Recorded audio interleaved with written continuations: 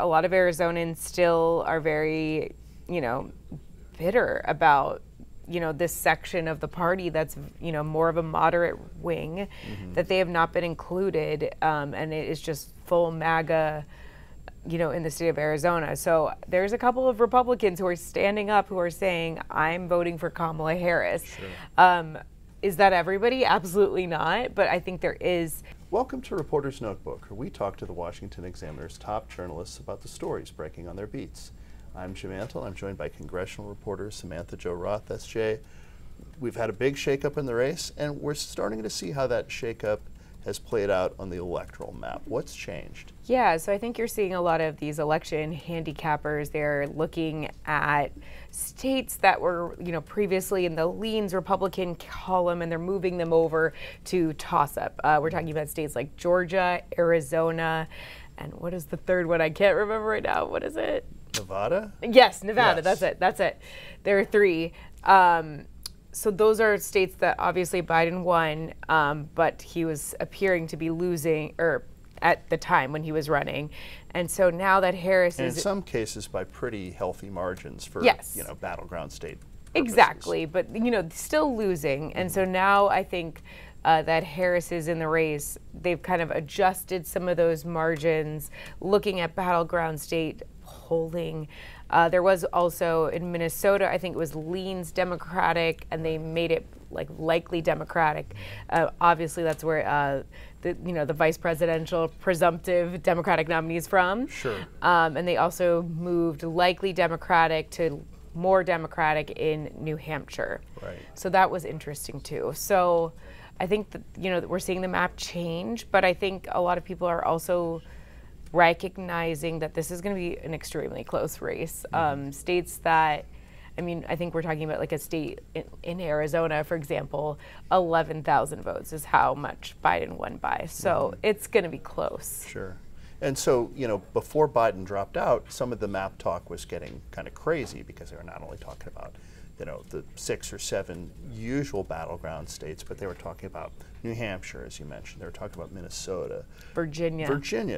Colorado in some Democratic internals was starting to be a little bit in play.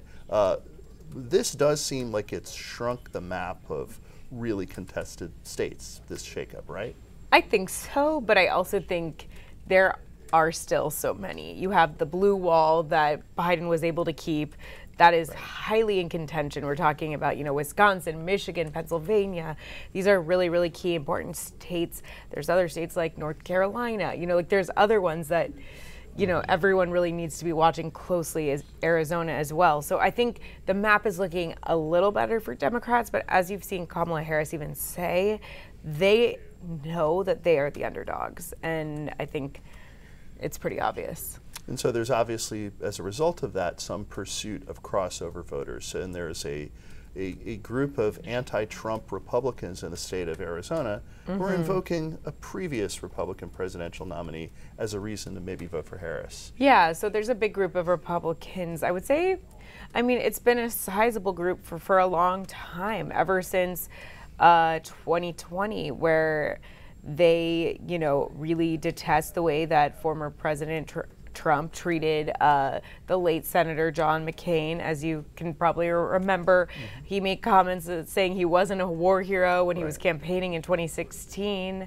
He, even after his death, had, said a couple of disparaging remarks. He wasn't at his funeral. The McCain funeral, had a little bit of an anti-Trump rally feel to it. It some did. of the speakers. Yes, and he was not invited there. So I think a lot of Arizonans still are very, bitter about, this section of the party that's, more of a moderate wing, that they have not been included, and it is just full MAGA, in the state of Arizona. So there's a couple of Republicans who are standing up, who are saying, I'm voting for Kamala Harris. Sure. Is that everybody? Absolutely not. But I think there is, we've seen evidence time and time again, even in 2022, former President Trump and the candidates that he continues to endorse, specifically the election denying candidates, have lost over and over again.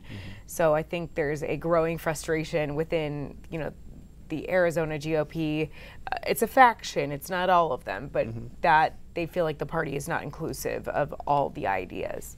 So they are, leading the charge. One of them, the mayor of Mesa, who I was actually able to speak with, he's actually going to the DNC, and he is going to, Harris's rally on Friday. So this is a pretty interesting, this is the third biggest city in the state of Arizona, so it's huge.